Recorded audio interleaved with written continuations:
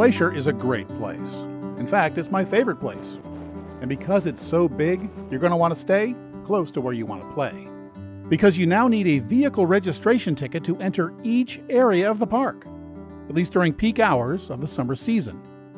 I did a whole video on this subject and it's on my channel, and if you're going to the park, you should probably check it out. For now, I'll just say that these tickets are hard to come by, and it may not be possible to drive from one area of the park into another, or even across the Going to the Sun Road. You should also read the information on the park's website. I've been to the park nearly every year since 1994, so I understand the choices pretty well. I'll cover everything from campgrounds, to cabins, to the motels and motor inns, and of course, the historic lodges. I'll even tell you about the backcountry chalets. About 3 million people visit the park every year. They come for the spectacular scenery, the wildlife, and perhaps the chance to experience the early 1900s version of luxury. The largest hotels are historic beauties, built by the Great Northern Railroad. They have floors that creak, walls that are thin, no TVs, and beautiful lobbies with very slow Wi-Fi. The park is so remote that they're only open for about 110 days a year. To stay in the park, you have to plan ahead. There's less than 1,000 rooms in the park, and they're often booked months in advance. So most of us don't get to stay in the park. There are many campgrounds, and a few of them take reservations which are also booked months in advance. Local businesses on the west side of the park have responded with accommodations at many price levels. From the traditional full-service hotel to my favorite motel, which is just a few miles from the west entrance. Glacier National Park was created in 1910, thanks in part to the Great Northern Railroad who brought the tourists here. They arrived at either East or West Glacier. They toured the park on horseback, and at the end of each day's ride, they stayed in tents or small chalets built by the railroad. It wasn't long before those accommodations weren't posh enough for the wealthy Easterners who could afford these trips. So the Great Northern started building large, modern hotels in spectacular places. These hotels are much the same today as they were when they were built. Some have been recently renovated, but they're still pretty basic by today's standards. If you're expecting to find features and amenities that you would find at any major city hotel costing this much, well, you're going to be disappointed. Here there is no air conditioning, and few other modern conveniences that isolate you from the wonder that surrounds you. Wi-Fi is available, but only in the lobbies. You should also expect your cell phone not to work, unless you're in Apgar or near St. Mary. The historic lodges are located in the most popular parts of the park. And remember I said that Glacier is big. Well, these lodges are at least 50 miles apart, and it'll take over an hour to get from one to another. I'm going to start at the beginning, which is a pretty good place to start. You can still arrive by train at East Glacier. Red buses provide tours, and there's a shuttle bus service to the rest of the park. Glacier Park Lodge was completed in 1913 with 61 rooms. An annex was later built with another 100 rooms. This is the only lodge outside the park boundary, which is why it's legal to fly the drone here. The entire east side of the park is on Blackfeet tribal land.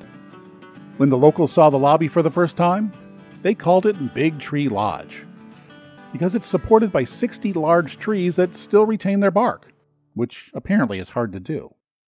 There's also a fancy-ish restaurant and a bar lounge with more casual fare. And of course, there's a gift shop.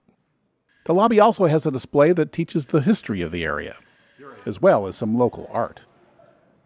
It's also a great place just to kick back and relax. There's a variety of rooms at different price points. This is one of the bigger ones. It has been recently renovated, it's comfortable, and it reflects the local environment. And there's a great view of the mountains. The smaller rooms are nice too. And I wonder why the hallway is so big.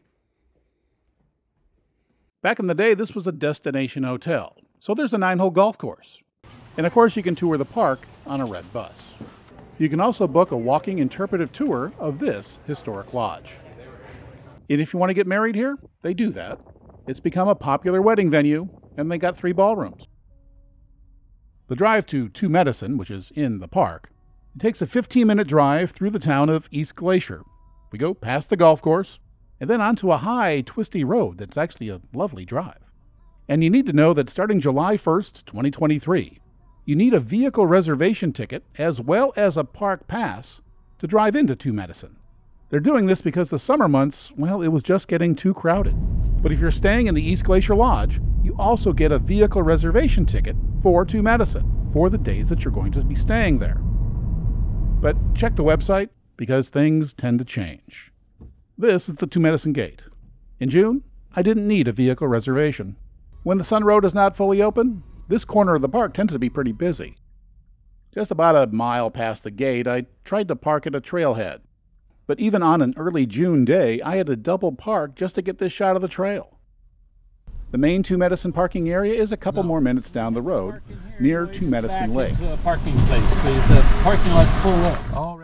Here too, on this cold, rainy day, the main lot was full, and it was just after 10 in the morning. But luckily, the camp store lot wasn't full. The camp store provides services for the campground nearby, which has about 100 sites. The sites here are available on a first-come, first-served basis. This lack of parking means that the trails here are less crowded than others in the park, which is a good thing, because some of the most scenic trails in the park are here, like the one to Scenic Point. It's a part of the Continental Divide Trail.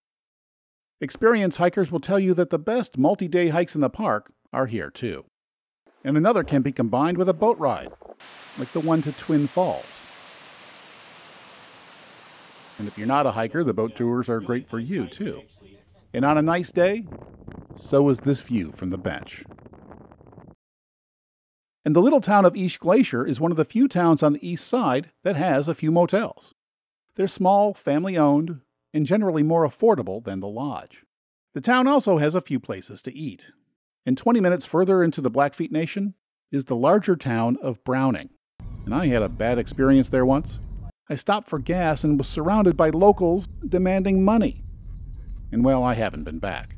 And in August of 2022, a commenter on one of my other Glacier videos said someone threw a rock, hitting his car while he was driving here on US 2. Anyway, our next destination is 50 miles north on Highway 89, just outside the park. It's a scenic hour-plus drive that weaves its way through rolling prairie. At about the halfway point, there's some construction. In my last version of this video, I mentioned that the Blackfeet might take a page from the Navajo Business Development Handbook and build a much-needed large hotel on the east side of the park. And I can't help but wonder if that's just what they're doing. A little further up the road, there's a big 180-degree turn and a pullout. This is where my cell phone, with AT&T service, comes to life. On the northeast side of the park, this may be the only place where you have cell service. The town of St. Mary is the eastern terminus of the Going to the Sun Road. It's the home of the St. Mary Village. It's outside the park and offers many types of rooms and even pricey mini houses. If you need air conditioning, many of their rooms have it. There's also one gas station, though it is $1 more than what I paid on the west side. When the Sun Road is open, they also open a little eatery next door. They make a pretty good buffalo burger and have a real good ice cream counter. A little farther north is my favorite part of the park, Many Glacier. It's popular for a reason. It's a day hiker's paradise, and it's a pretty good place to spot wildlife too. Many of the most popular trails in the park are here. Check out my other videos on the park for more info. Like Two Medicine, on July 1st, 2023, between 6 a.m. and 3 p.m., you'll need a vehicle reservation ticket just to enter. I have a whole segment on how to get those near the end of this video. So if you want to hike here, it's best to stay here. This is the Many Glacier Hotel. The 5-story Swiss-style hotel opened in 1915. The surrounding mountains reminded many of the Alps, so the lodge was built in the Alpine Swiss style. The Great Northern Railway promoted it as one of the most noteworthy tourist hotels ever erected in America. Located on Swift Current Lake, the Many Glacier Hotel is the largest in the park, with 214 guest rooms. In keeping with the era in which it was built, the rooms are simple but comfortable, and the ones with the balcony have a great view. And for you young couples, keep in mind that the walls are very thin. Like the other historic hotels, it does not have the luxury of air conditioning. It was renovated 100 years later, in 2016. The lobby is a great place to relax, near the large windows or the large fireplace. And feeding it keeps the bellman busy. During the 2016 renovation, the lobby was returned to its original design. The gift shop that had been added was removed, and in its place they built a spectacular wood staircase to match the one that was originally here in 1915. The Park Service raised almost $250,000 to remake this solid wood double spiral staircase. It was a part of the original building in 1915, but in 1957 it was removed to make room for a gift shop. While talking to a bellman, I learned that the lights hanging from the lobby ceiling were changed back too. It also turns out that he's a subscriber to my channel and quite a fan. So I'm going to let him explain what they did. So the lighting that we have here after the renovations went back to the original Japanese style. The Great Northern Railway, when they had their line come through, it went Chicago to Seattle, and then they had a steamboat that could take you straight to Japan. So they bought lanterns from Kyoto, Japan. But after World War II, Japanese style obviously wasn't very popular. So in the renovations, when they took out the spiral staircase, they also changed the lanterns. So in these most recent ones, they took them back to the original style for as much as they could. Let me tell you, it's really nice to hear from people who like my work. And you never know what kind of effect you're going to have on people. This guy was also working at the hotel, and he told me that he decided to work here after watching my hike to the Ptarmigan Tunnel video, which is a pretty nice hike, and he wanted to see it for himself. The gift shop is now on the lower level. There's also a snack bar / convenience store called Heidi's down there. Those supply shortages kept the shelves pretty empty on my last visit. The lower level also provides access to the rocky Swift Current Lakeshore. And even when the weather is bad, the view isn't. When it's good, it's really good. Especially at dawn. And the sunsets, they're not bad either. On the main floor, there's a fine dining restaurant. Here's a peek at the menu. The choices look pretty good. The fancy Ptarmigan dining room has also been returned to its original glory. There's more affordable fare at the bar, usually. In June of 22, for some reason, they didn't have any, though the TV still worked. Lots of folks want to stay here, so they can charge a lot for the privilege. This is a screenshot I made in August of 22 when I tried to book a room for August of 2023. There were only a few nights when rooms were available in the entire month, and that's 1 year out. In February of 2023, I again checked the website for the company that books the historic lodges that are inside the park. There were only 2 rooms available in any of them after July 1st. Now, there will be cancellations, but it's kind of hard to predict those. This is their September calendar. Note the early closing dates on some of the hotels. Then I looked at June. Several rooms were still available. But remember that the Sun Road and many of the trails are likely not to be open. Last year, the Sun Road didn't open until mid-July. I went to the park in June of 2022. I stayed in my favorite motel that's a few miles west of the park. It was cold and rainy a lot of the time, but I got to go to my favorite park. So I'm now a fan of going to the park in the off-season. Then I checked a company that books the lodges that are just outside the park. Their website doesn't show you the availability for an entire month, so it was hard to check around. But I clicked around, but I did find that there were some rooms available in the busy summer season. But if you want to stay here, it just shows you that you have to plan ahead, maybe more than a year ahead. If you're not lucky enough to stay here, and you can find a parking space, the Mini Glacier Hotel is worth a visit. But there's one more obstacle. The parking lot is higher than the top of the 5-story hotel. The view from up here is pretty good, but remember you have to get back up it. I counted 55 steps, plus this little slope. So if you're staying here, you might want to load and unload your car down at door level. If you don't need the big lobby and you're really here just for hiking, you may want to stay about a mile down the road at the Swift Current Motor Inn and Cabins. This is my favorite place to stay. The Motor Inn's rooms are larger than the standard rooms in the hotel, and you can park near your door, which makes for an easy load in and load out for me. And many trailheads are literally just a few feet away. And the rooms here fill up quickly, and it's been years since I've been able to book a room here. You'd think they might comp me one for giving them so much business, but anyway. I've also stayed in the cabins several times, and they are very basic. Most have just one bed, and some don't even have a bathroom or hot water. They might be too basic for you, so be sure to ask for what they include. For example, is there hot water? There are some 2-bedroom cabins, and they do have bathrooms and hot water. But when you're here to do some hiking, what more do you really need? Public bathrooms and showers are just a few yards away, near the public laundry. There's another little building here they call the Motel Pine Top. It has small rooms and thin walls. When I stayed here, I got bed bugs. But I'm sure they solved that problem by now.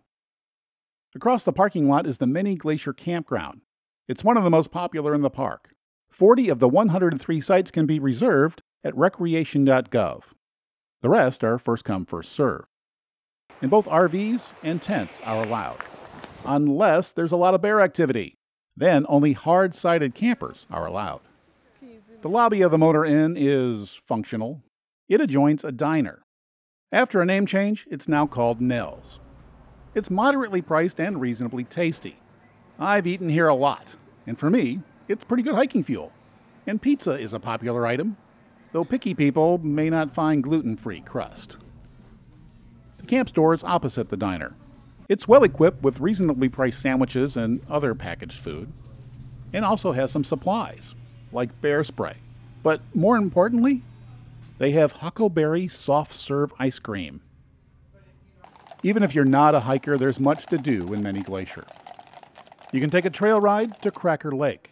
It's the bluest in the park. Every night in the Swift Current parking lot, there's a wildlife spotting party. A ranger points a spotting scope to the slopes on either side of the valley. This is a great way to see bears, safely, from a distance. This is as close as my 600mm lens could get. If there aren't any bears, you might see bighorn sheep or mountain goats. Mountain goats are particularly fond of the ledges on the opposite slope.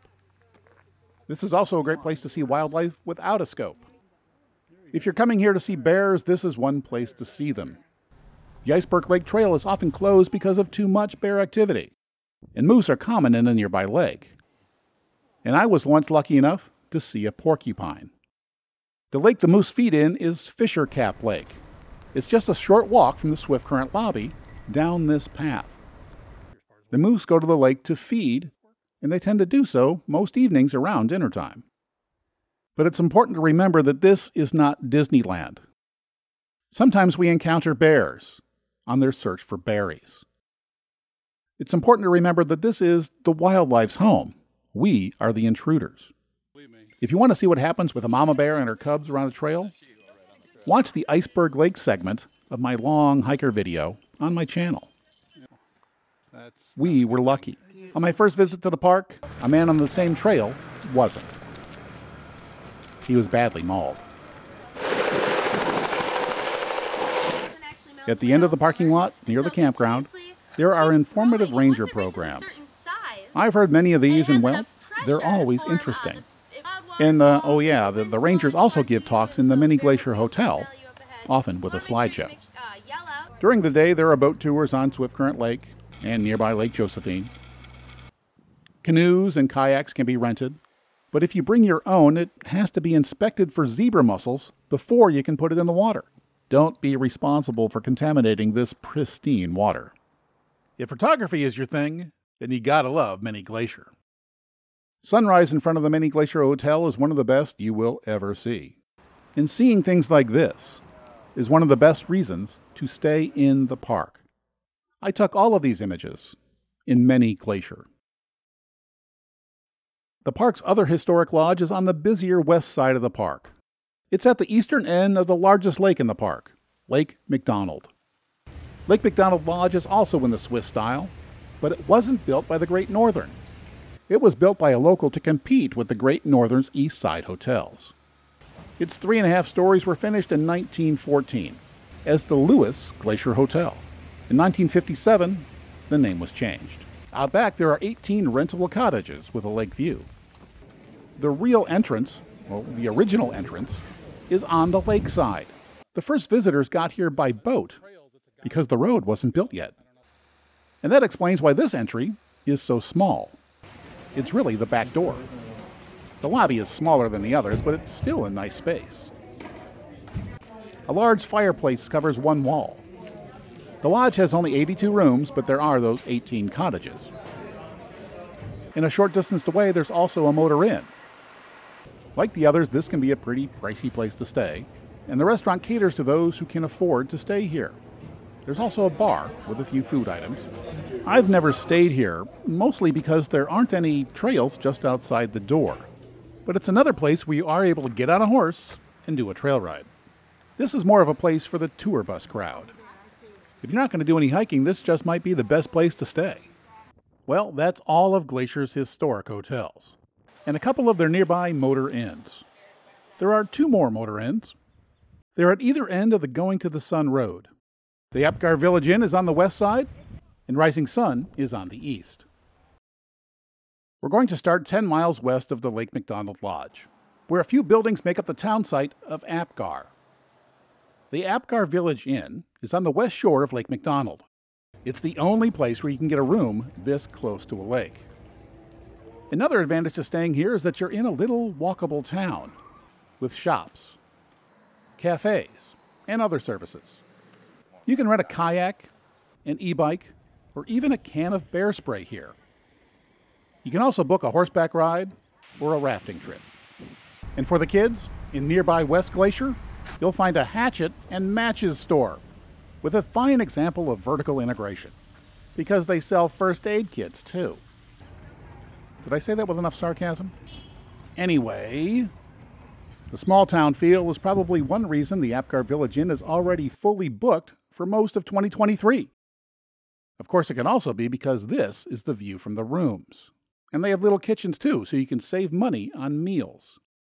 The Apgar Village Inn has a lot to offer, but to stay here, you have to plan way in advance. You'll have to grab one of the rooms as soon as they are released on the website. There's also a campground. It's the largest in the park, and one of only 5 that take reservations. And the only way to book them is on the recreation.gov website. The campground has trees that provide tent and RV campers with shade and some privacy. There's potable water, flush toilets, and showers. On most evenings, you can take a short walk to the amphitheater to take in a ranger talk. And now, let's talk about the sunsets. A lucky few get to see them from their door. The rest of us are lucky enough to see them from the lake shore. It's one of those rare communal moments when everybody just stares in silence. A little later, it's a great place to stargaze. Yes, that's the Milky Way. And if you're really lucky, you may even see the northern lights. If possible, the pre-dawn and sunrise is even better.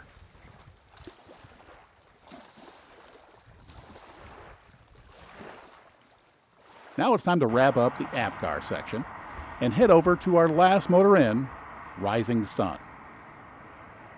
The Rising Sun Motor Inn is 4 miles from the east entrance of the Going to the Sun Road. It's very close to St. Mary Lake, which is very nice in the morning. There's a reason they call it Rising Sun. The way the light hits the mountains here is spectacular. You can also take a boat tour on St. Mary Lake. The ticket office is just down the hill. The rooms and cabins are similar to those found at Swift Current. They are simple, basic, and comfortable. The cabins are tucked away in the woods, and they're a step up from those at Swift Current. There's also a camp store and a restaurant. And by the way, I've stayed in all of these rooms, and they have every place I've mentioned so far. This is another great place for photography. It's where the prairie meets the mountains, and where elk graze in the morning. And Wild Goose Island is just up the road. It's an amazing spot. A little further down the road are trailheads to several waterfalls. So when you're looking for an adventure near the Going to the Sun Road on the east side of the park, consider the Rising Sun Motor Inn. I like to visit the park around Labor Day, but late in the year, forest fires are much more likely to affect your trip. In 2015, 17, and 18, fires canceled my trips.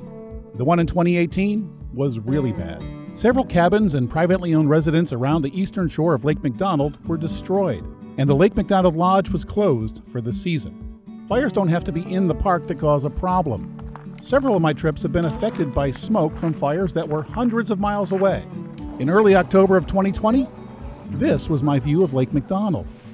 Luckily, the wind direction changed the next day, but smoke still obscured the scenery, so my pictures were not as pretty as usual. Before I tell you about the backcountry chalets, I need to mention the classic hotel that's in Glacier's sister park, Canada's Waterton Lakes National Park. In 1932, these parks were united to form the first international peace park. It's here where the Great Northern built the Prince of Wales Hotel in a pretty good spot. As the name suggests, the hotel features British charm, with a high tea served daily. The hotel overlooks the town site of Waterton. There are a number of other hotels and tourist services in the town. The lake straddles the U.S. and Canada border. A cruise can take you to trailheads along the shore, and to the U.S. side's tiny outpost called Goat Haunt, if it's open. Other water activities are available on Lake Cameron, about 20 minutes away. Hikers have several options depending on your ability. The fittest should do the Crip Lake Trail. It's a tough one, but amazing. This old hotel has just 86 rooms, so only the privileged few get to stay here, but all of us get to enjoy the view. At the opposite end of the comfort spectrum, you can reserve backcountry camping permits throughout Glacier National Park. You'll have to pack out what you pack in, and you'll have to secure your food from bears. But there is an easier way to stay in the backcountry. Remember I said early visitors stayed in chalets throughout the park? Well, 2 of them are still around. Granite Park Chalet is in a notch below Swift Current Pass. The only way to get there is to hike. The easiest way starts 7 miles away at Logan Pass. You have to bring your own bedding, and you don't know who else is going to be in the bunkhouse with you, but it is drier than a tent. The other chalet has been recently resurrected.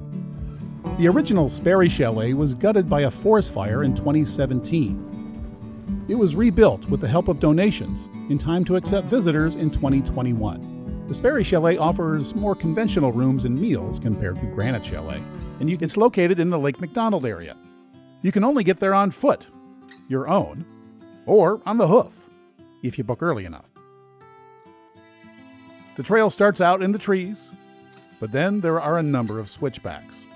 It's a long, tough hike to the new Sperry Chalet, which is perched in a clearing with a great view of the McDonald Valley. It's very difficult to get reservations for the 17 rooms. For 2023, they became available on the 1st of February. I forgot this fact, and I didn't check until about 5 o'clock. And by the time I did, they were all gone for the entire year. But I'll try again next year. Like I said, I prefer to stay in the park, but these days there just aren't enough rooms. They have to be booked months in advance, and, well, they're just too pricey. At least the big lodges are. Some of the rooms are $650 a night, and that's a little bit too rich for me. And I'm sure I'm not the only one who can't afford that. So most of the 3 million annual visitors stay outside the park. This can be a challenge and pricey too, especially during the busy season. There are lots of places to stay in the towns west of the park, including on the high end. But there are also RV and tent campgrounds, and there are a few places in the middle that are perfect for me. But before we talk about my favorite place, the Mini Golden, let's talk about the east side. The Blackfeet-controlled east side doesn't have a lot of accommodations. There are a few small places near the St. Mary's Resort, one near Babb, and another near Duck Lake. There are a few places in East Glacier too, but not many. So until whatever this is going to be is built, there aren't many options on the east side. The closest airport to the park is about an hour west, in the town of Kalispell. There are lots of hotels and restaurants there.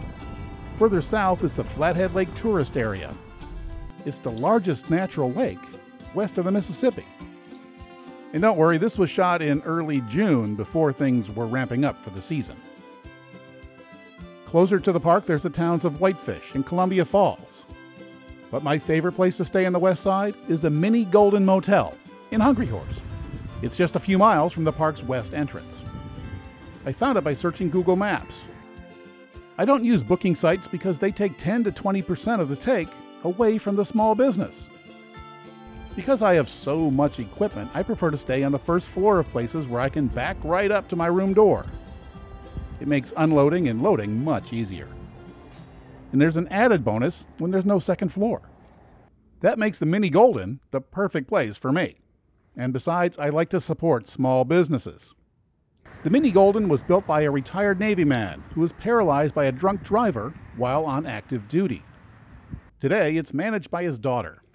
Sadly, her handsome Malamute passed away recently. But yes, your dog is welcome too. The veteran designed 9 of the rooms to be wheelchair friendly. And for security, they even have a peephole at wheelchair height. This is one of the wheelchair friendly rooms. As you can see, it's big. It has a kitchenette, a nice sized fridge, and a dining table, and this really big bathroom. A wheelchair can actually roll right into the shower. It's in a handy location too. There's a grocery store right across the street, which made it easy to get provisions for my days in the park and to cook my own meals when I got back to the room. This was a great place for this minor filmmaker, but it was also good enough for international movie star Ewan McGregor. He stayed here while shooting a motorcycle road trip show.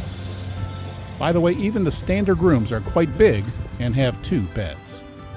I stayed for 5 nights, which gave me an idea of how most people experience the park. After a long day exploring and hiking, it was nice to return to a large temperature-controlled room with a fridge and a stove and working Wi-Fi.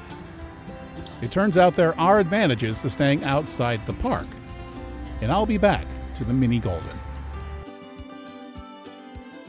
Well, that's about all I've got to say about the amazing lodges in Glacier National Park. Staying in them is a special experience.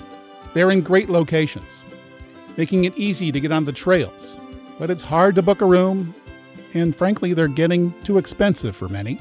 But if you can't get a room in the park, that shouldn't discourage you from going to Glacier. There are plenty of options just outside the park boundary, and I'm surprised to say, well, there's some advantages to staying off-site.